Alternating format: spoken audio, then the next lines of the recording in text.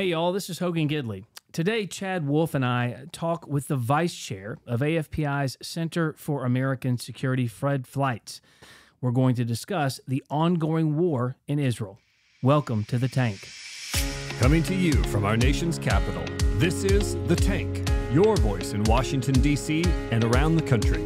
Broadcasting from the America First Policy Institute offices in D.C., this is the premier think tank podcast where we discuss the challenges facing our nation, talk policy, and advance America First solutions. Welcome to The Tank. Hello, this is Chad Wolf. And this is Hogan Gidley.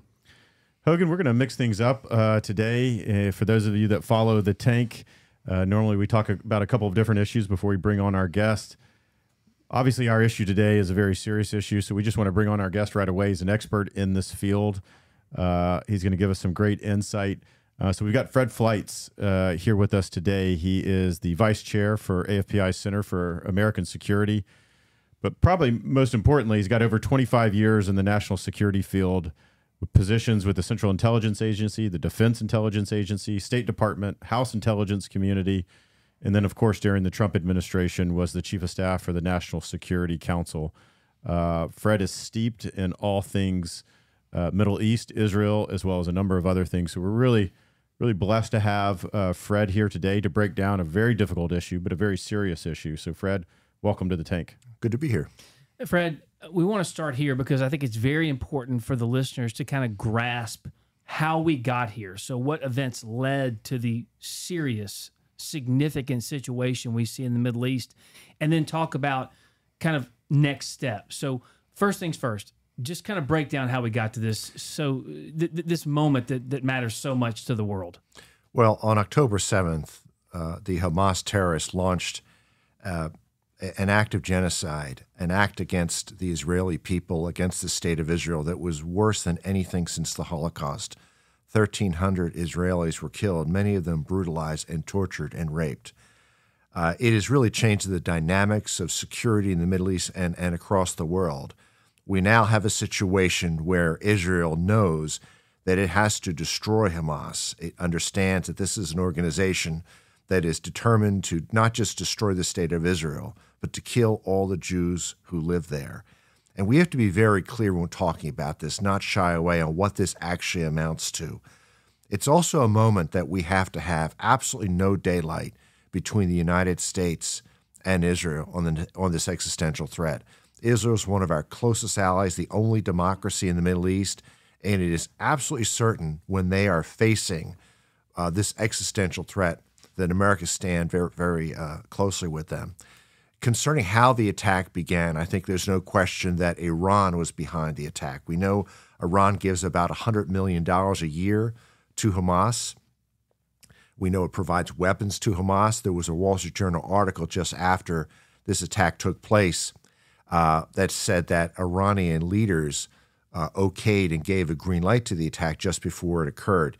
That account has been disputed since then. Now we're hearing accounts that maybe Iran didn't know it was going to take place but was complicit because it's been arming Hamas. I think we will see a smoking gun eventually that Iran did order this attack, and it did it to try to ruin America's relationship in the United States, its leadership, and to sabotage efforts to normalize relations between Israel and Saudi Arabia.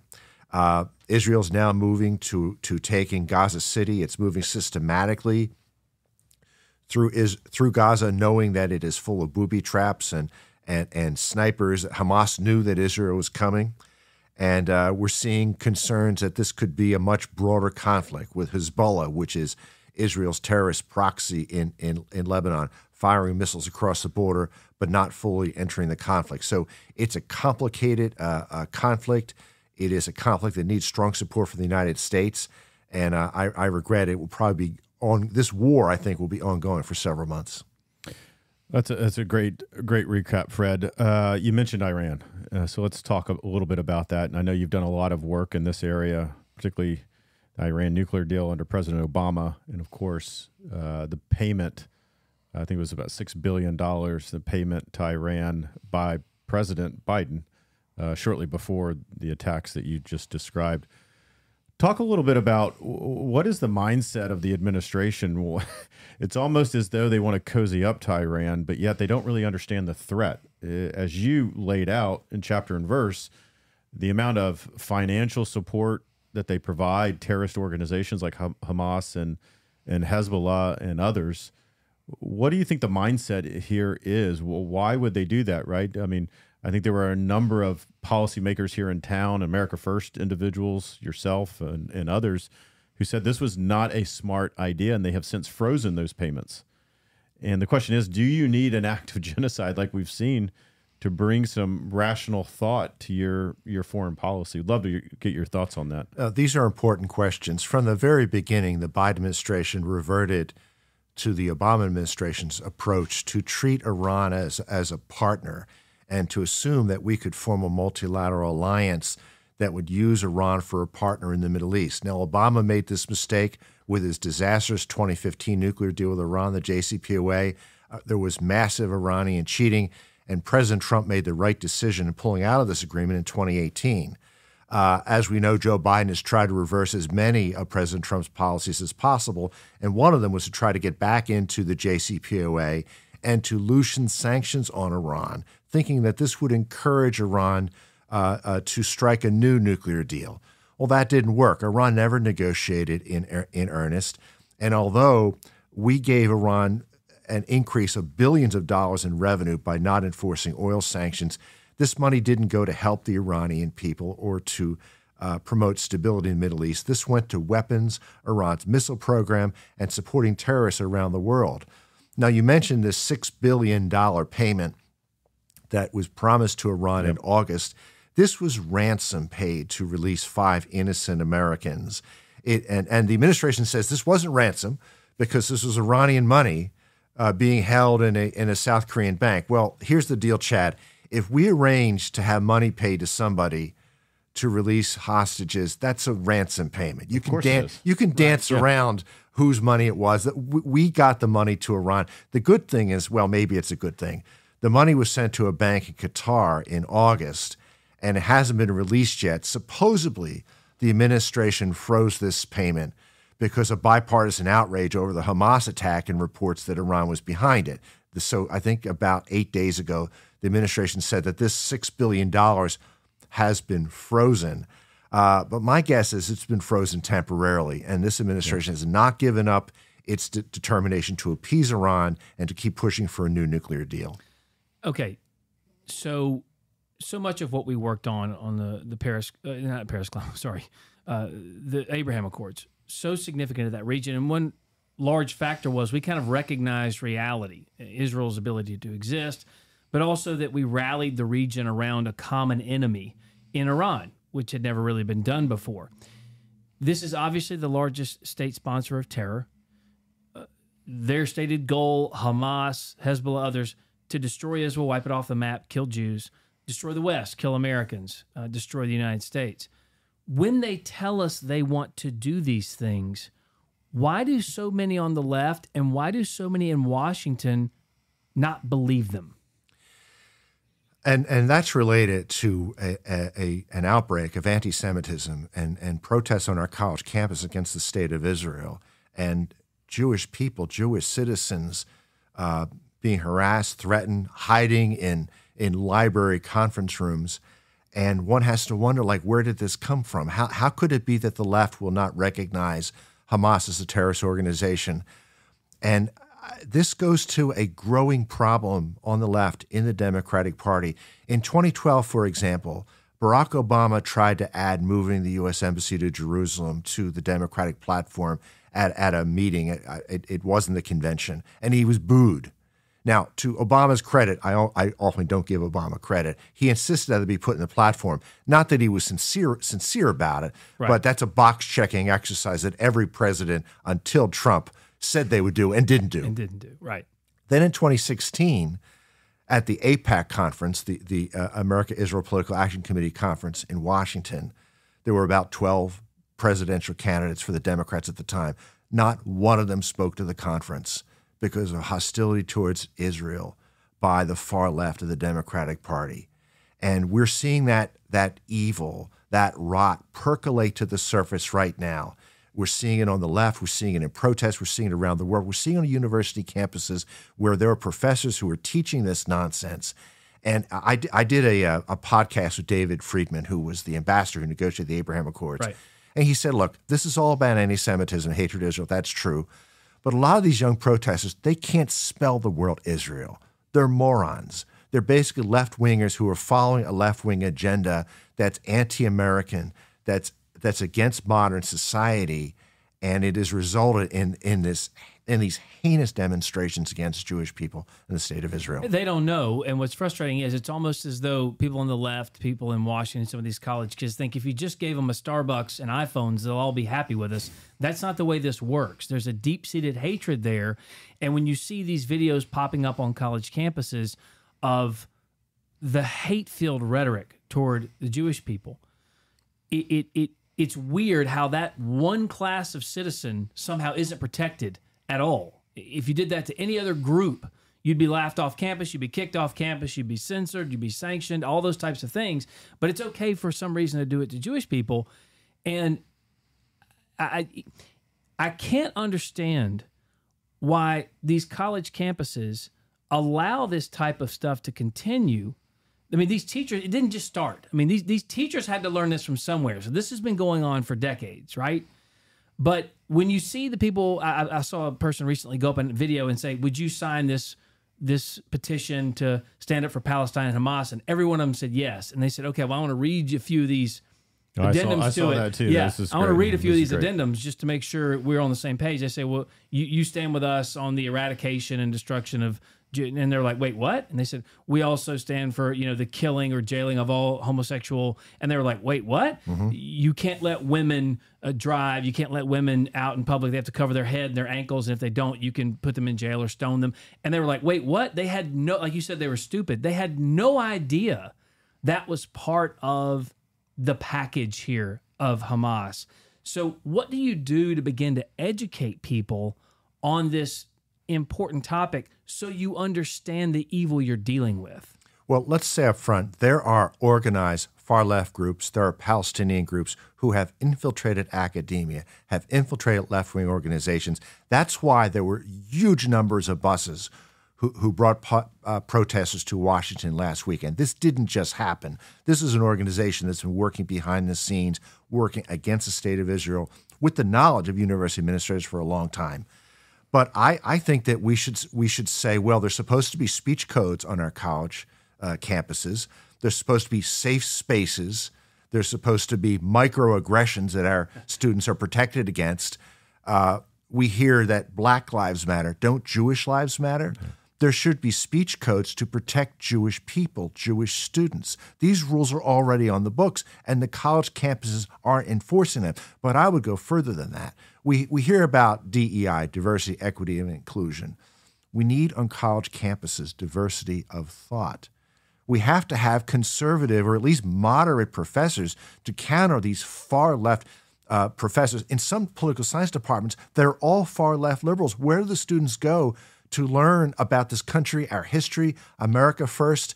I mean, there's a lot to this problem, and I think we have to demand change. Well, I think it's not only just pro-Palestine groups on college campuses that maybe have popped up, and as you indicated, maybe they didn't pop up. But I think this is a larger issue with academia, right? These are college professors that have been, perhaps they are years and decades, that are far left. Some are, I should say, even Marxist, and they advertise that they are. And they ingrain this into their students. And these are the same students that are now showing up on these college campuses or elsewhere that are very young, right? They're in their early 20s, maybe late 20s, that have been indoctrinated in academia by these professors and others. And to your point, Fred, it's because they don't have that diversity of thought. They're only getting spoon-fed, I should say, one perspective and one view. And I agree with you. I think the really hard thing that overall that we have to deal with in this country is that protected First Amendment, right? People can say what they want to say. We don't have to agree with it. I don't agree with large amounts of what people say. But when you have students fearing for their life, Jewish students on college campuses, or there's violent attacks, you've now crossed the line. You've now gone beyond just freedom of speech. And the fact that college administrators or university administrators and others aren't taking some aggressive action, I think it just continues to invite more and more of this, and we're going to see more and more of this, particularly when we have a president who won't really speak out against it. That's right. The college departments have to be depoliticized.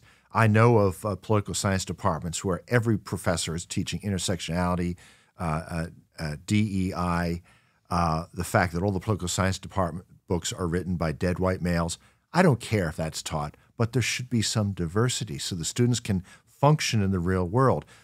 What I really thought was so sad about the letter that was signed by these Harvard students, most of whom did not read it or didn't know what they were signing, condemning Israel for the terrorist attacks, is that these are the students of the future who are going to be academics, they're going to be reporters, they're going to be running for office. And these are just the ones that we know of. There are millions of them, and they really have been indoctrinated, Chad. And I think, let's say we have some people who contribute to colleges on this. I'm sure some of them listen to your podcast. I'm sure all of them do. I'm all for not funding these universities, but I think these donors should say, I'm not going to give any more money to you until there's intellectual diversity. There should be professors who are teaching what Israel's really about, a conservative Jewish professor on many of these universities. There should be someone who wants to teach what really happened in American history, an America First approach to national security. This could be done, and I think the donors should say, you're not going to get our money if all of it is going to be this woke nonsense that you're teaching these students. At the very least, how about not funding a college or university that allows terrorist sympathizers to go around threatening the very lives of other students? It's one thing to call a man who thinks he's a woman a man. It's another thing to go around and say, from the river to the sea, Palestine will be free, which is obviously a direct threat on Israel and Jewish lives. But one thing I want, we're getting to a point here where I think this is important moving forward. As Israel begins to move into Gaza and this thing heats up in a way that I don't think too many in the West are prepared for, the moral equivalence part is really making me very frustrated right now, what we're seeing in the mainstream media. So when Hamas goes into Israel, as you talked about right off the top, and kills 1,300, 1,400 Israeli citizens, a rape, the murder, burning of babies, all these things, and we don't have to guess what happened. They posted it online as like a feather in their cap. So Israel seeks to minimize casualties, and Hamas seeks to maximize casualties. They do so, though, as Israel begins to make its move forward here. You mentioned it briefly off the top, but hiding military weaponry, installations, tunnels, etc., under civilian targets is a direct violation of the quote-unquote rules of war of the Geneva Convention. The Red Cross calls this out. You can't do those things. So while loss of life of a child is a horrible thing on either side, one side is using that child as a shield, and that's part of a bigger problem. How significant is that piece that Hamas is doing? And how do you think the American people, the American media, etc., will perceive what's going on? Do you think that moral equivalence is going to continue as we move to this, and then they're going to call for kind of a pause again, as the administration did? And one more thing before you answer this, I was just thinking, it's almost as though Hamas attacks, Israel starts to respond, Hamas uses citizens, and then everyone says, now there's a pause. It's like you're incentivizing using human shields. You're incentivizing bringing in civilians. So talk a little bit about that. These are very important questions, and let's just talk about humanitarian law and the laws of war. And I have to talk about the Biden administration, so this is a good chance to mention on that. President Biden has said we're expecting Israel to abide by the laws of war and humanitarian law. Well, we know that Israel does abide by those laws. We know Hamas knows that too. That's why it puts its military headquarters under hospitals. Right. That's why it puts the entrances to its tunnels under hospitals, because Hamas knows Israel won't bomb hospitals because it's against international law.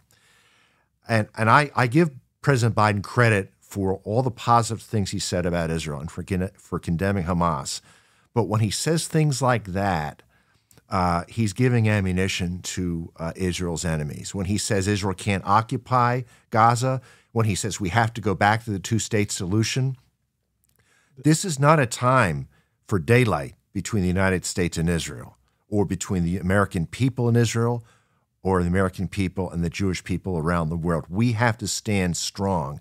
But what we're seeing here, Hogan, is that Joe Biden is facing a catastrophe on his left, because there are so many people on his left who are demanding a ceasefire, who do see this moral equivalency, and we can see that Biden is starting to go wobbly. I hope he won't, and there are a lot of Democratic members of Congress who are stalwart supporters of Israel, and they're telling him not to, but you can see this is happening. You know, these humanitarian pauses the administration is calling for, they are one-sided ceasefires where Israel will stop fighting and Hamas will not. And Prime Minister Netanyahu said, no, there's not going to be a ceasefire until Hamas gives up the hostages. And he's saying that because this is such a dire threat to their existence. He's not going to give Hamas opportunities to rearm and to attack Israel again. Well, God bless you, Fred. You're giving the president some credit. I give him almost none, because I hear his words, his leadership, and everything that you just said kind of says the opposite. And I think back to, when someone is victimized in the press and whoever starts talking more about the victim and what the victim should be doing and less about the perpetrator, and call them out for what they are, in that case, a criminal. It's almost the same thing that's going on here. Let's talk about what Israel should and shouldn't be doing. Let's talk about, are they adhering to the rules of war? Are they doing this? Are they doing that? Let's talk about the terrorists here and what they are not doing. Obviously, they don't abide by any of those rules. And it's almost, it's this odd dynamic that you continue to put the pressure on Israel, who, as I've heard said elsewhere, there was a ceasefire. It was October 6th. Yeah, that was the ceasefire. That's right. Right. And when someone breaks it, and we've, you've heard about shortly after 9/11, what if there was a call from the international community to say, guys, it's now, September 20th. I need you guys to do a little ceasefire here before you start getting aggressive with, the folks in Afghanistan and elsewhere. We would have said, absolutely not. You are absurd. We're going to protect Americans, and there's got to be consequences to people that do this type of barbarism. And so, yeah, I hear what you're saying, Fred. I hope the administration does the right thing. It's just by their actions, the fact that they're saying, hey, we need this pause. Yeah, Every little pause helps Hamas. It does not help the state of Israel. It does not help the Jewish people. I hope we get all the hostages back. But we're in a weird state now, and they've got to figure that out. But you're in the middle of a war. Bad things happen. They're not an ocean away from Israel like, we have here in the United States. They are miles away. I guess I regret I judged President Biden with a very low bar, and he could be worse. And remember, Biden went to Israel recently supposedly to state his support for Israel, but he really went to Israel on the condition that there be a humanitarian pause by Netanyahu. Right. I thought this was reprehensible. But look, Netanyahu has known Biden for decades, and his job is to maintain a strong relationship with the United States, work with Biden for the support that he needs to get. But I will tell you that when Biden presses him for ceasefires and humanitarian pauses, Netanyahu is not going to let the United States determine its national security policy. He's going to maintain good relations, and you have to give him credit for the patience he's had with Biden. But Netanyahu, he knows Biden well. Yeah. Okay. Obviously, we're to a point now where the full-scale move into Gaza really hasn't occurred. They've been bombing certain things. We also know that the reason this is taking so long is because Israel does care about civilians. So they don't want to just indiscriminately start dropping ordinances on this place. They want to make sure they do it the best way, the most decent way possible. So what really happens next? Because they had been doing some bombings. Tell us why they did those bombings ahead of time, Israel into Gaza, and then what will this look like when they move in with their military? Israel knows that Gaza is an enormous trap. There's booby traps, there's tank traps, there's snipers, there's underground tunnels, and it's moving slow and systematically to defend its troops and to defend civilians. And many of the bombings were to prepare the way for its troops entering the territory. There's bunker buster bombs that were targeting tunnels. You know, a lot of people think that Hamas is invincible because of these tunnels. I got to tell you, the Israelis have been preparing for these tunnels for decades. They have sophisticated efforts to attack them. There's this kind of chemical they put in that will seal a tunnel instantly. It's like this expanding foam. They have robots that are going into these tunnels. They're attacking the power sources that are necessary to pump air into these tunnels, the fuel, diesel fuels for these generators. But they're moving slowly because they have to do it right, and they're trying to avoid loss of life. But the question you asked that's really, really difficult is what comes next? After Hamas does not control the territory, after it's wiped out, what comes next? Right now, Netanyahu, I think he said today that he sees an indefinite military occupation. The Israelis would like Arab states to contribute to a process to try to get control of the territory. There's been talk of maybe Arab peacekeeping forces. I don't know of any Arab nation that wants to do that. It's a real problem. Now, there's talk about, well, why don't the Gaza refugees go to another country? Well, we know why that is, because through history, when they've gone to Jordan, when they've gone to Kuwait, when they've gone to Iraq, they've caused political problems. Nobody wants They them. try to overthrow the king of Jordan when they were there. Right. They've caused trouble in Egypt. No one wants them because there are terrorists. They have caused instability wherever they've gone. And it's terrible because most of these people are not terrorists. But we know in the list of people who have been listed for humanitarian release over the last few weeks, Hamas has fighters in the list to leave the territory for medical treatment. It is a real and long-term security problem. I don't know what the answer to it is. I don't think Israel knows either. But one thing they're not going to tolerate is Hamas will not be ruling this enclave for one day longer as a terrorist safe haven. And they've had it since what, 2006, 2005? I think somewhere in there? 2005, yeah. Right. So the question also becomes, if they're such a great force and they're such a great government, quote unquote, why is everyone in abject poverty? Why, what are they doing with all this money they're getting? They're spending it on terrorism. And I think if there's one thing we saw from COVID, of course, I would argue that we saw parents who got to look behind the curtain and see what our kids were learning in school and in grade school. What I think we see with this is in college, parents are taking a look and going, wait a minute, I'm paying for my child to learn this. The America is taking a look and going, wait a minute, we're teaching our kids this. I think it's an eye-opening situation in both instances that I think will have long-term, lasting, positive effects on the future of this country. Yeah, let me just circle back, Fred. I think these are all good points. I did want to bring up, one thing when we were talking a little bit about college campuses earlier. And we talk about the anti-Semitism that we hear and some of the protest.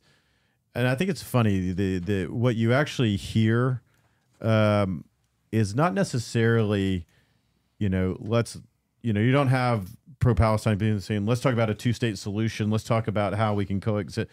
That's not what they're saying. They're actually targeting people because they're Jewish. And I think that is something, Hogan mentioned it earlier. It's always kind of been in the background, but, I don't believe that our country is systemically racist as some on the left do.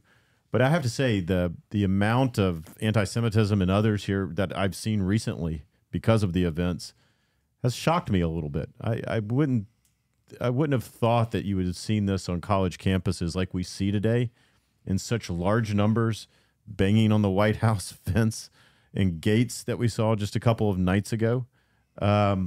Is it shocking, or has that always just been around but sort of suppressed? There's been a level of anti-Semitism and Israel hatred that has been growing on the left for a long time. But I think a lot of this simply shows how gullible and poorly educated many students are at these universities, how they're going along with a movement that they don't understand. Many of them don't know where Gaza is.